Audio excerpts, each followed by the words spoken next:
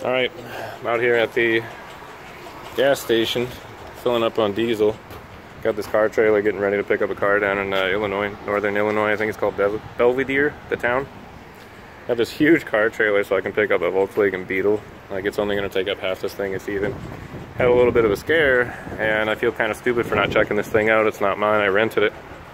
The guy hooked it up, I backed up to it, he hooked it up, and he said, alright, you're good to go. I didn't check it out.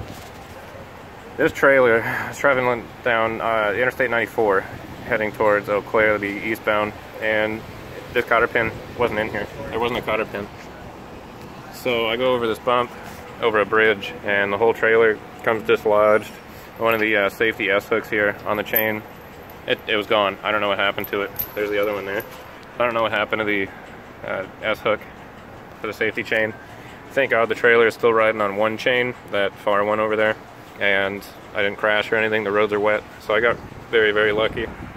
It's just a good reminder that you really need to check out your load and make sure everything's tightened down, even if somebody told you it's good to go and it's not. That could have killed somebody. Traffic behind me was hitting the brakes, and like I said, it was wet, foggy, hard to see.